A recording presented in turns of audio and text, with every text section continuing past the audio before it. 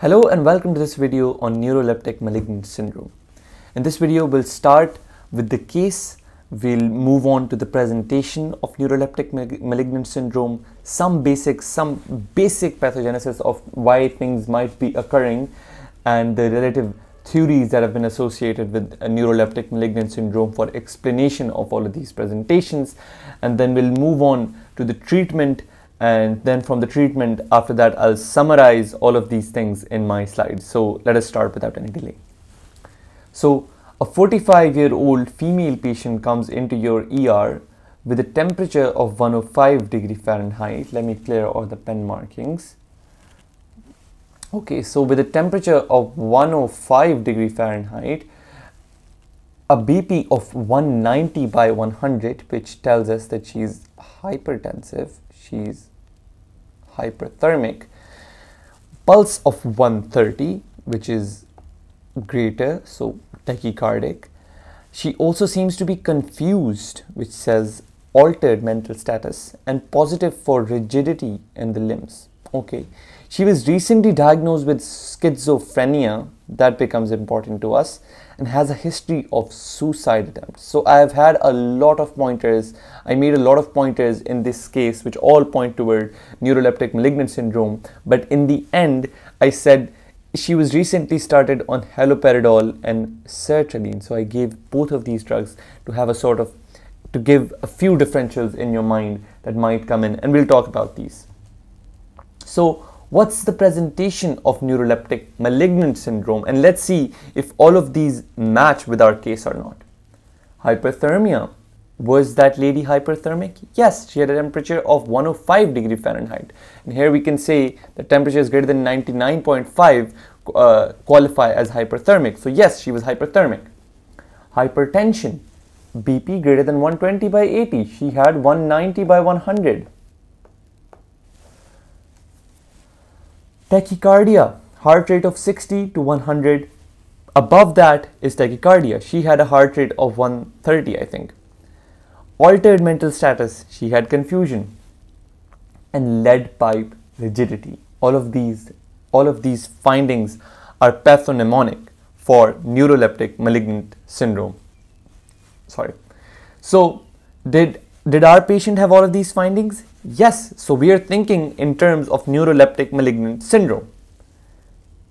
What is Neuroleptic Malignant Syndrome? Neuroleptic Malignant Syndrome is a life-threatening adverse reactions to antipsychotics or basically anti-dopaminergic drugs, because antipsychotics are one of the most commonly used anti-dopaminergic drugs, but there are other anti-dopaminergic drugs as well, such as domperidone or metoclopramide.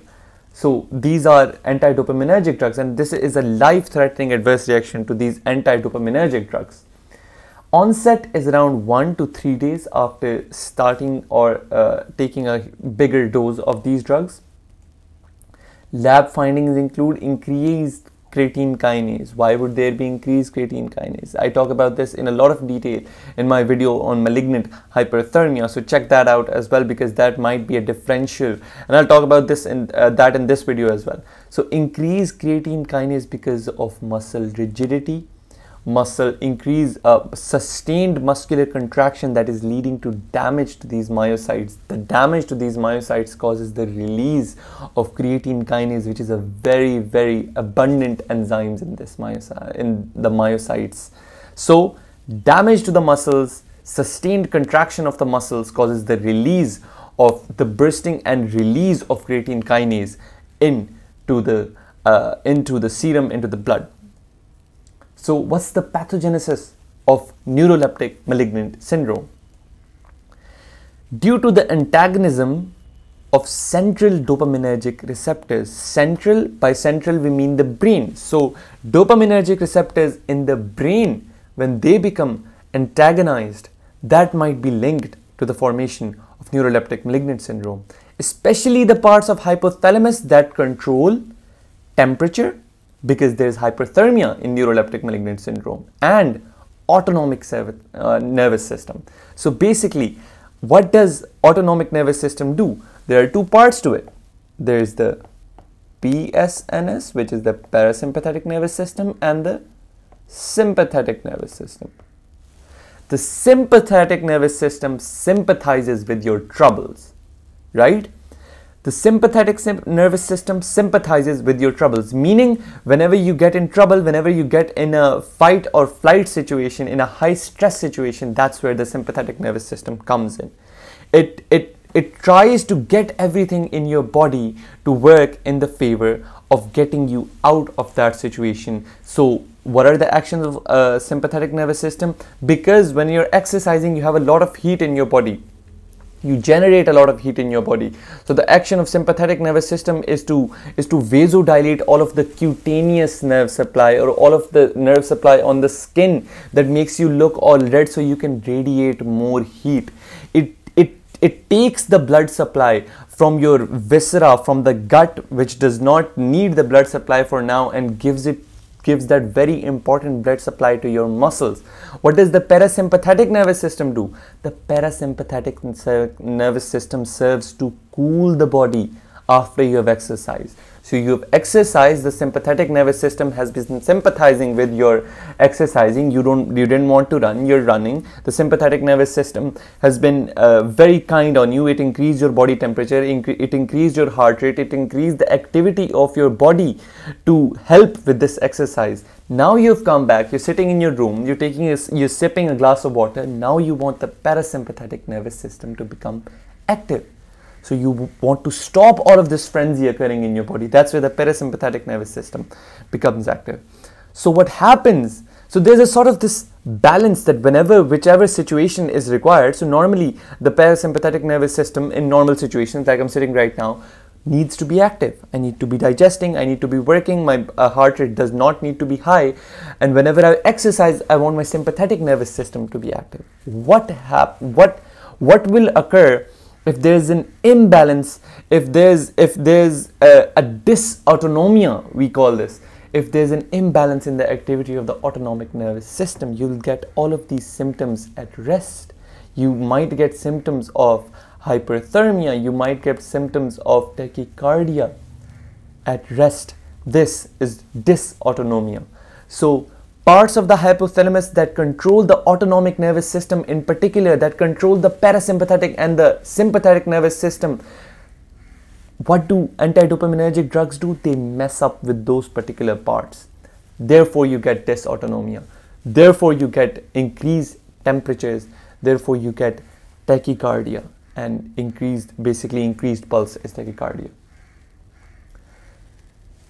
What causes the lead pipe rigidity that is seen? I talked in the presentation about the lead pipe rigidity which is seen. Do you know about the nigrostriatal pathway? Let me help you recall the nigrostriatal pathway. So in the basal ganglia, what are the basal ganglia? So the basal ganglia are the set of nuclei in the brain that help you in the initiation of movement. That help you in the initiation of movement. The nigrostriatal pathway, which is particularly affected in Parkinson's, This nigrostriatal pathway, how does it work? Dopamine helps you initiate a movement. Acetylcholine helps you inhibit the initiation of that movement. So what happens? I've talked about these in detail on my videos on anti-Parkinson's medication, but I'll still talk about a bit. What if I want to move my left hand? So I'm moving my left hand. I want to initiate the movement of this finger, and I want to inhibit the movement of all of the other fingers. This is where the basal ganglia comes in, and this is where dopamine comes in. The dopamine is integral to the function of basal ganglia, and very importantly, the nigrostriatal pathway, which helps you in the initiation of movement. Therefore, this particular pathway is affected due to the deficiency of dopamine. Due to the deficiency of dopamine in Parkinson's disease, you see rigidity. You see bradykinesia. What is bradykinesia? Brady means less, kinesia means movement, less movement, rigidity seen in Parkinson's. The exact same thing happens here. There's a disruption of the nigrostriatal pathway in the basal ganglia. What will that lead to? Rigidity. The same kind of lead pipe rigidity which is seen in Parkinson's cases. It makes sense. What's the treatment for this?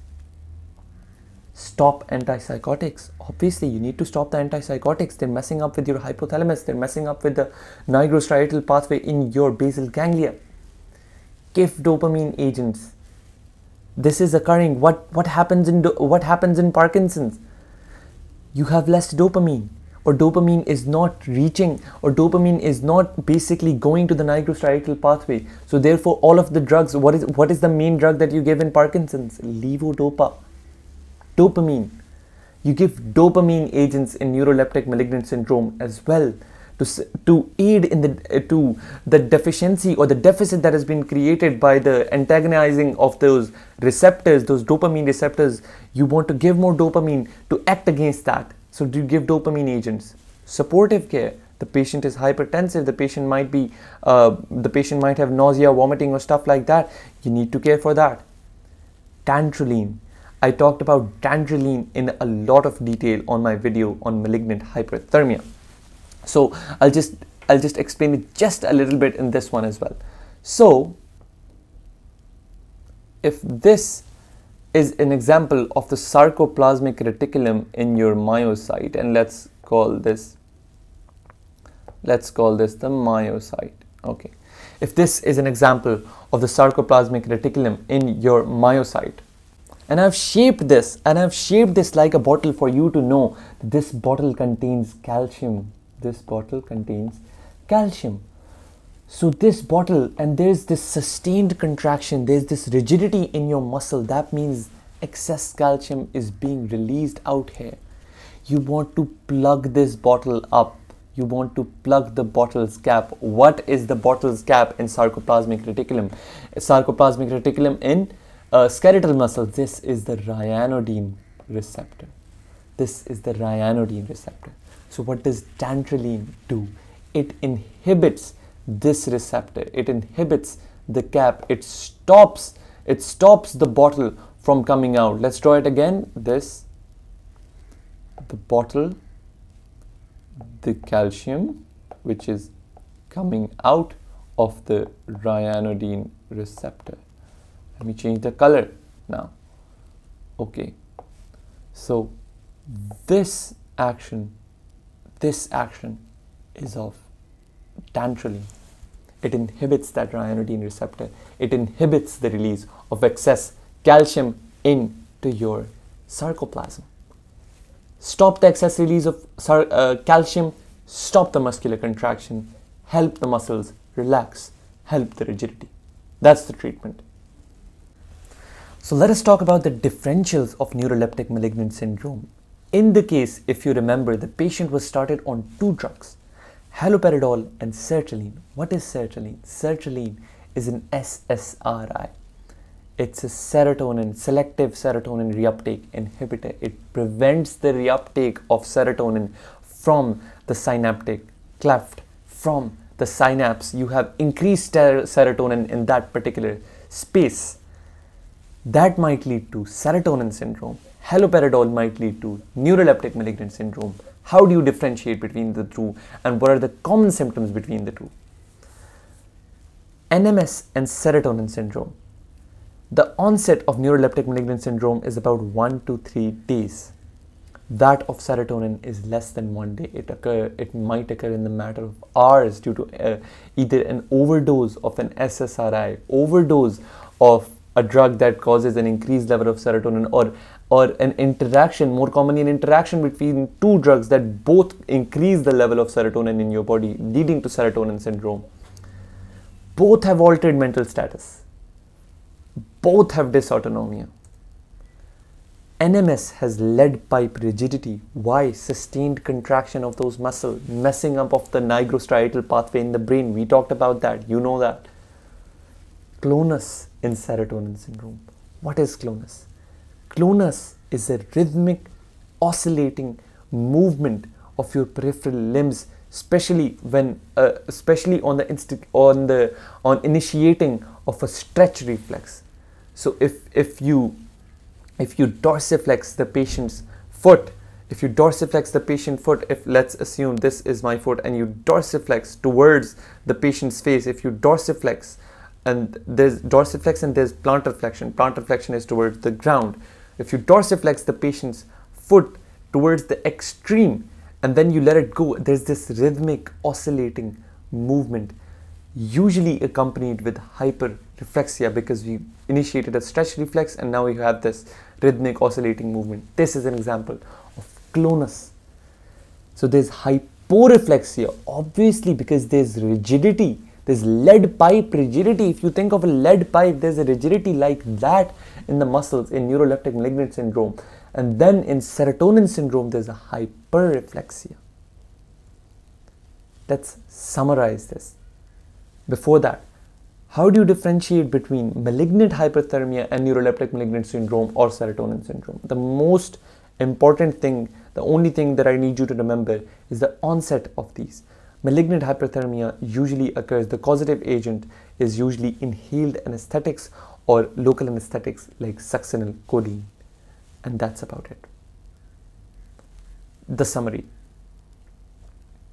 Antipsychotics, anti-dopaminergic drugs lead to a life-threatening condition known as NMS, Neuroleptic Malignant Syndrome, characterized by hyperthermia, hypertension, tachycardia, dysautonomia, altered mental status, lead pipe rigidity.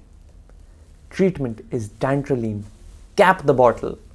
Don't let ryanodine release that much calcium. Cap the bottle. Same as in malignant hyperthermia. Watch that video.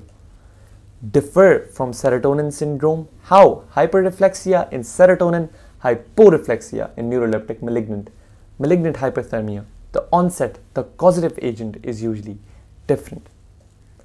Thank you so much for watching this video. If you want me to make another video on any other topic, write in the comments and subscribe to my channel for more of these videos in the recent future. Thank you.